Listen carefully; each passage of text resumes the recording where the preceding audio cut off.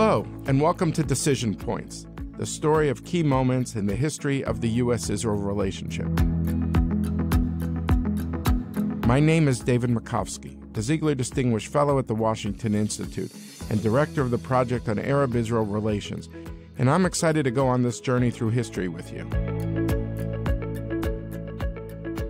On today's episode, we will be discussing the growing threat of a nuclear Iran and efforts to contain these ambitions.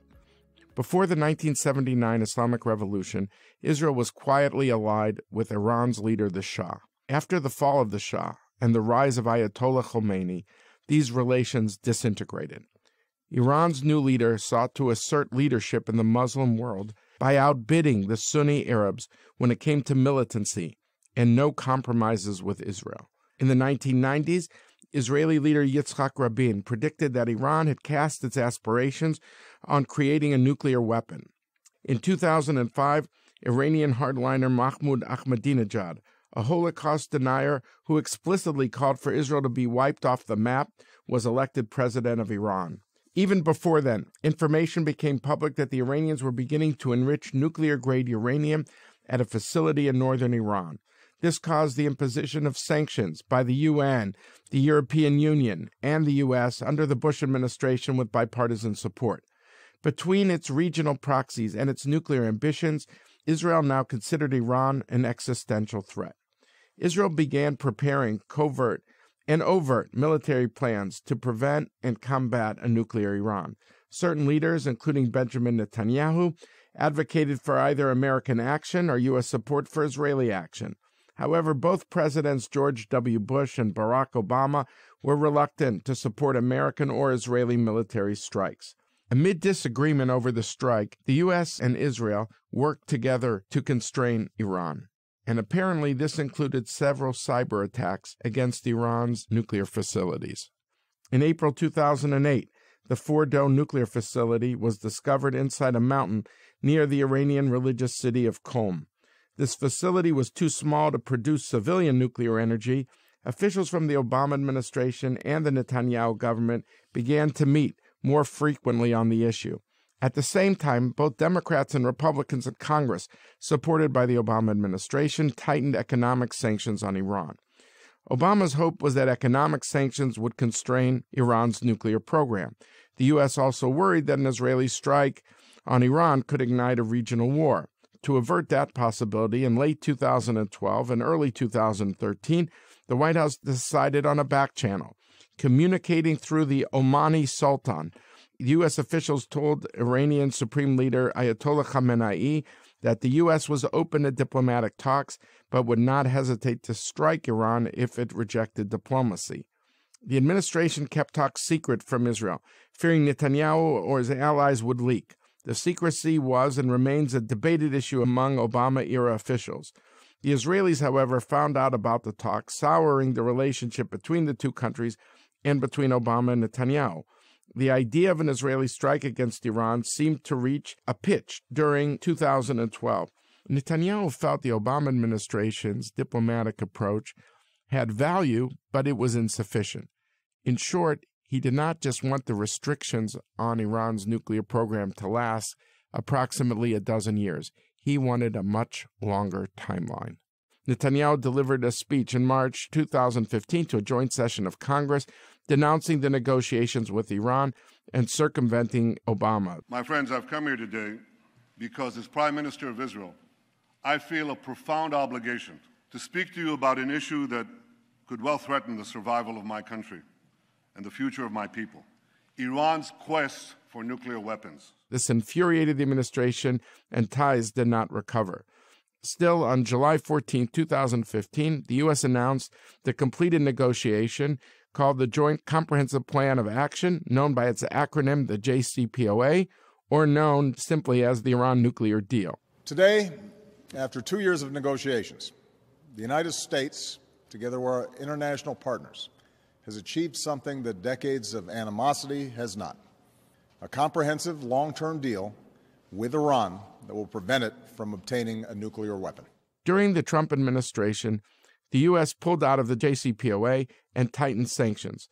In response, in 2019, Iran hit a series of targets belonging to U.S. Arab allies in the Persian Gulf. President Trump said he wants to meet Iranian President Hassan Rouhani, leaving Arabs and Israelis alike to wonder if the U.S. approach is about to shift again. To discuss key moments in U.S. policy towards Iran is Howard Berman. Howard Berman was a member of the U.S. Congress between 1983 and 2013. He was the chair of the House Foreign Affairs Committee and served on the Judiciary Committee. Congressman Berman is considered a leading foreign policy figure in the Congress at the time and particularly active on the Iran issue. Howard, thank you so much for joining us. Thank you, David. So tell us about the view from Congress during your time in office, and to what extent would you say even the legacy of the Iraq War influenced lawmakers' thinking on Iran? 30 years in Congress was a long time, and views about Iran evolved dramatically. Obviously, when I first came to Congress, this was soon after the hostage taken, the revolution, and the regime. But Iran was not in the forefront of everyone's attention at that particular point. For me, and perhaps well before Congress focused on Iran, was the reports coming in the mid and late 90s, in some cases from Israeli sources, but often confirmed by the United States, that Russia in particular and other countries were assisting Iran in gaining the expertise to move towards a nuclear capability through training of their engineers at technological institutes, through the passage of different kinds of technologies from Pakistan and other countries like that. And that became a big issue for me. And a number of other people focused on it, and we passed our first extraterritorial sanctions at that time, then known as the Iran-Libya Sanctions Act, ILSA, which imposed sanctions on countries who invested in the Iranian energy program, expanding their capability to pursue the costly nuclear effort that they seem to be starting to undertake. What we took from that, though, was that unilateral imposition of extraterritorial sanctions seemed to have no impact because no administration, and in this case, both the Clinton administration and the Bush administration, would ever impose sanctions on companies in Europe or on other allies of ours. But as we got closer to 2005, 2006, more developments, more activities by Iran, there became a general awareness of this, and we concluded that we ought to try this again. One big change that occurred was in the last few years of the Bush administration. They started developing, sometimes in the context of money laundering or in drug deals or in the activities by businesses with Iranian companies, the use of extraterritorial financial sanctions that seemed to be having a real impact. And in fact, at the time, the United Arab Emirates was a place, and Dubai in particular, was a middleman between Iran and other countries and other companies doing business in ways that we would not have wanted to happen. And as those sanctions started to go in place, that relationship changed dramatically, and much of these middlemen were seriously impeded in being able to continue their practice.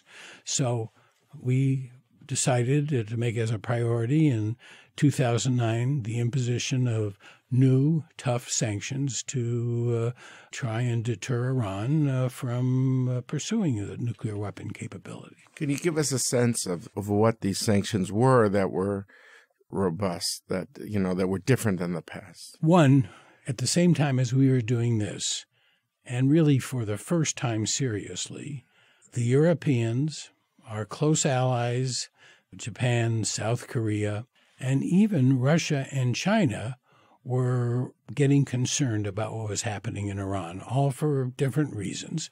And so we finally had an international group of countries with real clout that were thinking about going down the same road.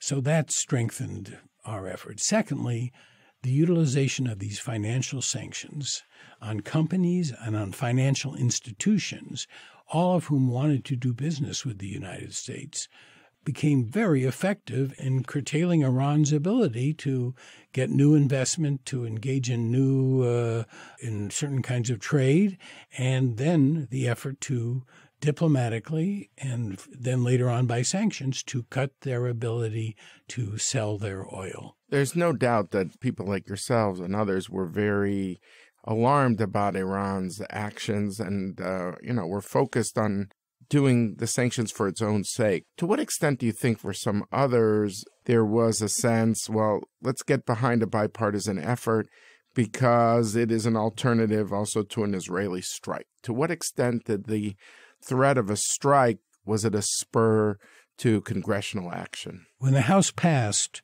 CESADA, which was the name of the legislation that we introduced in 2009 and passed in 2010, there was a very, very broad base of support, including from some very liberal Democrats who, on the natural, would have been very anti-military action.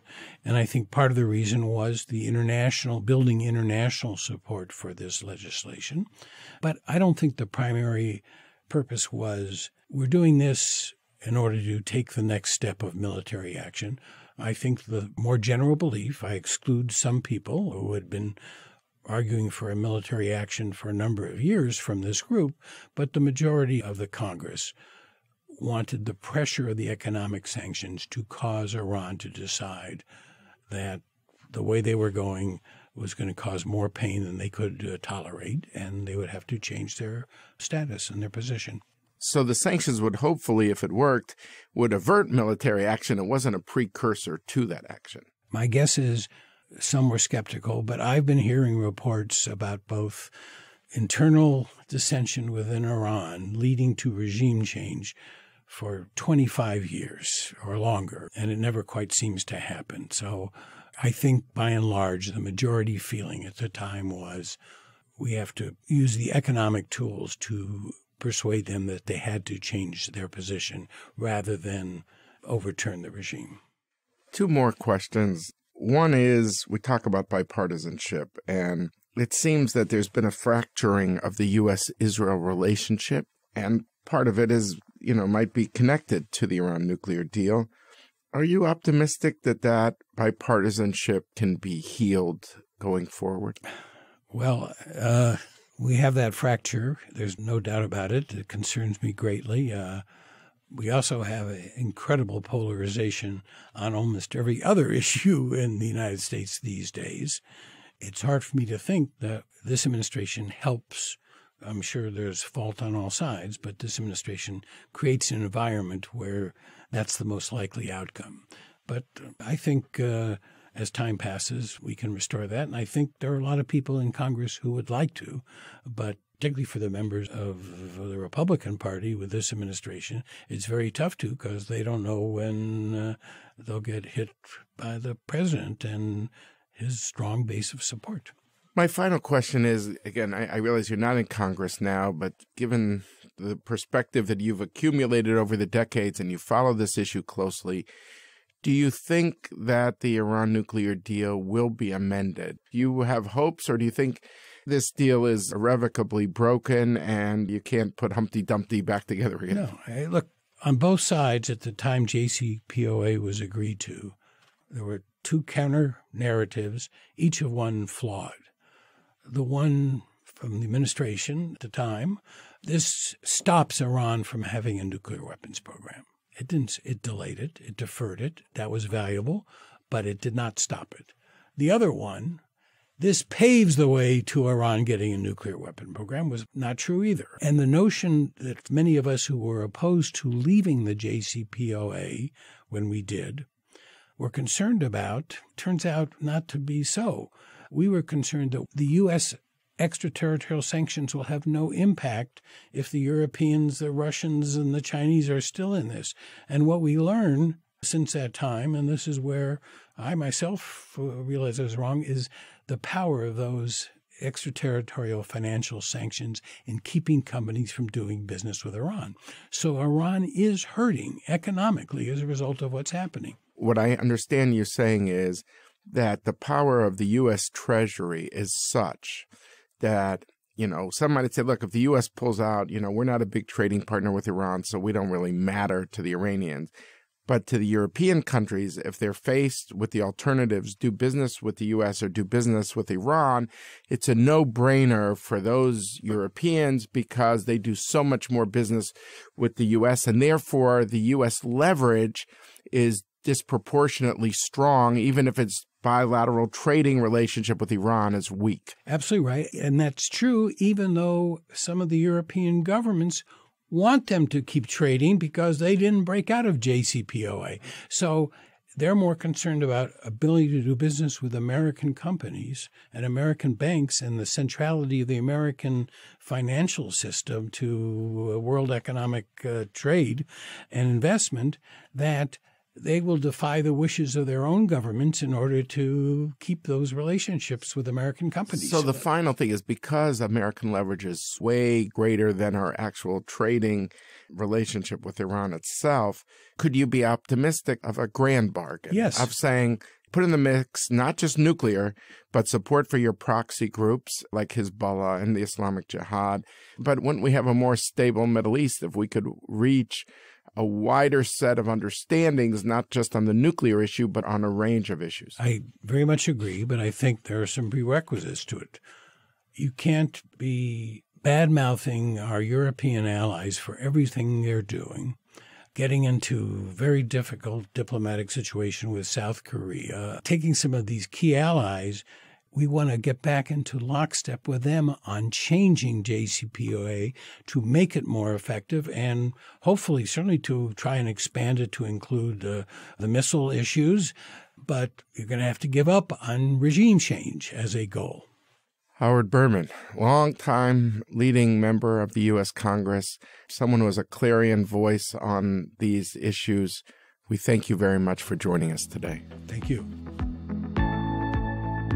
A few weeks later, after interviewing Howard Berman, former chairman of the House Foreign Affairs Committee, I've been fortunate to speak to General David Petraeus to get his perspective on Iran's role in the U.S. Israel relationship. General David Petraeus has a long-standing distinguished career as a public servant, including being the director of the CIA, 2011-2012. Prior to that role, he served 37 years in the U.S. Army, including as a commander of U.S. forces in Afghanistan and NATO International Security Assistance Force. He has a Ph.D. at Princeton University, I should add. He's currently the chairman of the KKR Global Institute, and it's truly an honor to have General David Petraeus as my guest. I should say the interview is being done with General Petraeus is in New York, and I'm on a research trip in the Middle East.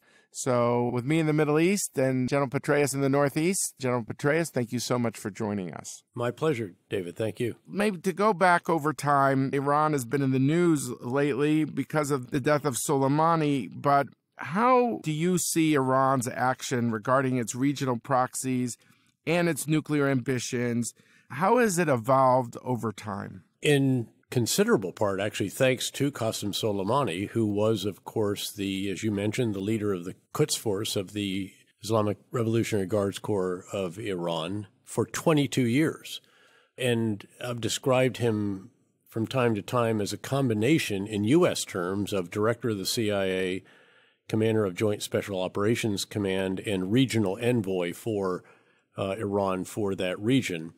And he's had a huge role in the establishment of the proxy forces, these Qods Force supported, trained, equipped, and often directed militias, as he has developed the plan and then overseen its execution to solidify the Shia crescent, of course, extending from Iran through Iraq, Syria, and down into southern Lebanon to Hezbollah, and to try to Lebanonize as many of these countries as was possible. Yeah.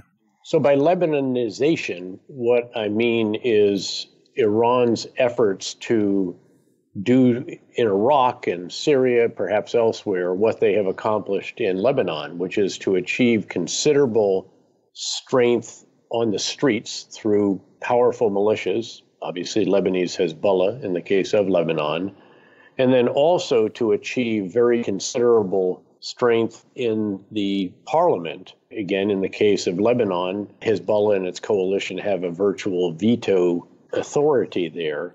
And Iran would love to achieve the same in Iraq, where it is supporting a number of different militia groups, Shia militia, that were defeated, most of them, of course, during the surge in Iraq in March and April of 2008 in the battles of Basra and Sadr City and Khatami and so forth, but then had reason to get back on the streets in uniform with weapons when the Islamic State was threatening the very outskirts of Baghdad, and they've been on the streets ever since. And then, of course, they've sought to have a similar amount of power in the Council of Representatives, the Iraqi parliament, and we saw that manifest itself quite recently in the passage of legislation to require the prime minister to develop a plan to ask the international forces to leave. So Qasem Soleimani has been the mastermind of a great deal of this.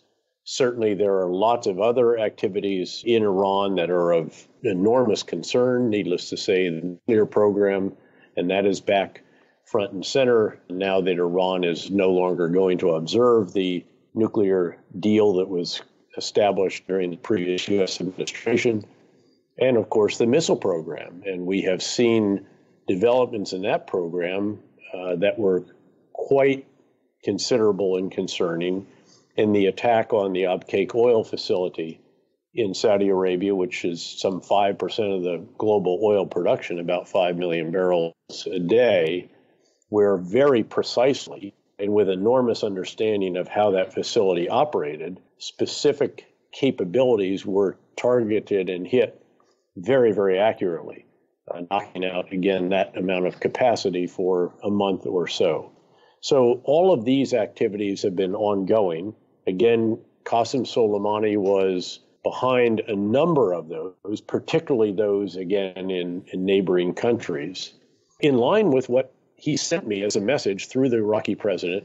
Yeah, tell that story. That's a story that not a lot of our listeners know about that I think is a very vivid moment in kind of U.S.-Iranian relations. Well, it was a bit of a wake-up call as to who really had the power in Iran over some key policies. The message that came to me via the president of Iraq, who had just met with Qasem Soleimani just inside Iran, was, General Petraeus, you should know that I, Qasem Soleimani, control the policy for Iran when it comes to Iraq, and also Syria, Lebanon, Gaza, and Afghanistan, and now you would add Yemen as well. The point of his message was, quit fooling around with those diplomats.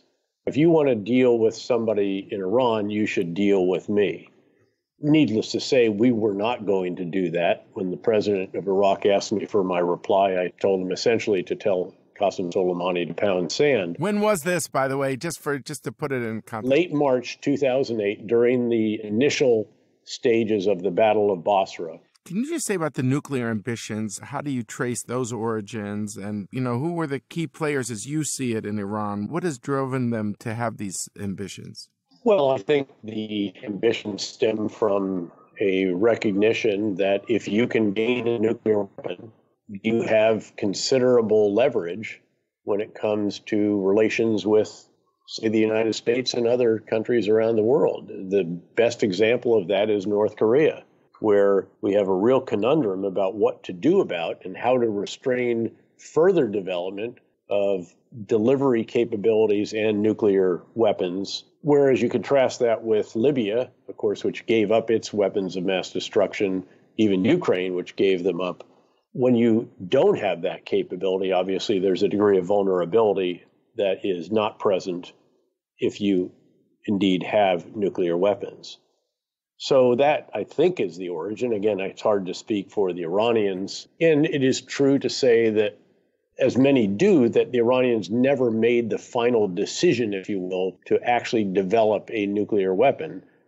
But that was somewhat immaterial, in my view, because they were taking actions that were, in effect, what you would take if there had been a decision to pursue the development of a nuclear weapon and delivery means. They just had never gotten to the stage where they needed a final decision to go from say, 20% enriched uranium to weapons grade, and the final testing of the delivery means and the reentry and all the rest of this, which is quite technical and no guarantee that that capability truly existed. But they were approaching, I think it's publicly known that, for example, the Secretary of State and others at the time have stated that the amount of time it would take for Iran to develop a nuclear weapon and delivery system was certainly well less than a year, and in some cases they were arguing that it was approaching well under 6 months. It did indicate how that threat had been dramatically reduced in terms of time, and did absolutely concentrate the mind at that time in the determination of those in the previous administration that were seeking a nuclear deal that would not only halt that progress, but would roll it back quite considerably so that at a minimum, it would have been a year or more. It was not perfect. We can talk about that later, perhaps. There are some legitimate shortcomings identified by individuals, again, depending on your assumption of how Iran would operate when some of the different provisions hit their sunset clause and whether they truly operated under the Non-Proliferation Treaty's additional protocol with integrity or not. So this podcast is focused a lot on the U.S. Israel relationship. And, as we explore in this episode, the Iranian challenge, and it's hard to telescope such a lot in a few words, but clearly the U.S. and Israel have seen eye to eye on the kind of the regional aspirations of Iran to try to destabilize countries, to have kind of malevolent influence in many respects. But on the nuclear issue, if you had to telescope going back to the early 2000s, where have these two countries, how us, the United States and Israel, where have we been in sync and where have we not been in sync in broad strokes? Well, first of all, in very broad strokes, there has been almost near total alignment between the activities of the U.S. and Israel. There are certainly some cases that I recall, without getting into details, where Israel may have taken actions that they didn't share with us or wouldn't confirm or deny having taken. I'm sure there are some cases where there were some activities that we were undertaking that perhaps we might not have shared, although I'm a little hard-pressed to think of those. But 99% of the time, we were engaged in activities together, whether it was to disrupt and delay Iran's nuclear program through a variety of different initiatives and a truly comprehensive effort. Now, certainly there were probably more misgivings about that deal in Israel than perhaps in the administration in the U.S. at the time. But the fact is that the Israeli chief of general staff assessed that aid is more secure for 10 years. Now, of course, that is a key period because that identifies one of the issues with that agreement, and that is that it has certain sunset clauses, and that depending on your assumptions about how Iran would adhere to the Non-Proliferation Treaty gives you more or less confidence about what would happen when those sunset clauses are breached. In my view, I think this should be among the issues that one would want to sit down and discuss with Iran. And I'm hopeful, frankly, there will be some diplomatic initiative now that it appears in the wake of the retaliation by Iran against the United States in the wake of Soleimani's killing, that it appears that both sides seek some degree of de-escalation. Right. Are you hopeful that some of these U.S.-Israel differences could be addressed, and maybe even the JCPOA, the nuclear deal in that sense, if there's a 2.0 version in the coming years, it could be tweaked to everyone's satisfaction? I'm not one, actually, who would have counseled leaving an international agreement, given that it had not been violated in any significant way by Iran. There are issues with it that cause concern, such as the amount of money that was allowed to go back to Iran, noting that there were obligations for a pretty considerable amount of that money. Re-entry to the international financial world and world trade provided additional assets, that some of which could be siphoned off to be used by none other than, of course, the Revolutionary Guards Corps Quds Force and other malign activities, as the term is used, again, typically referring to the support for militias they're carrying out the actions that we described earlier, and also for further development of the missile program, which is of such concern, and some other military capabilities as well.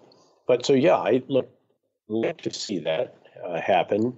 I think you actually cannot deny some of the beneficial elements of this agreement. The major components of that program were not just halted, but rolled back quite considerably.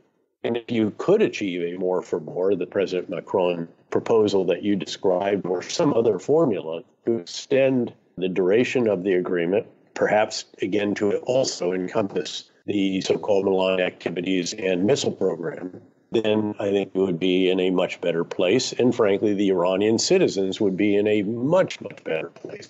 My last question is, we talked about the regional dimension to this, and Israel has done this, what it's called the campaign between the wars, which is to avoid binary situation, believing that it cannot have peace with Iran, but doesn't want war with Iran.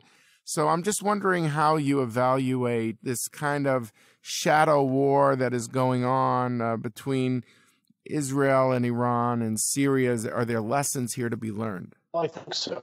Obviously, there's a lot of learning, a lot of sharing, I am sure, that's going on. Not a topic I've actually asked my old colleagues about, but one has to think that if our airframes are being flown in that airspace, which also, of course, does have some Russian advanced air defense systems in them, that we are all sharing lessons that are being learned from those particular endeavors.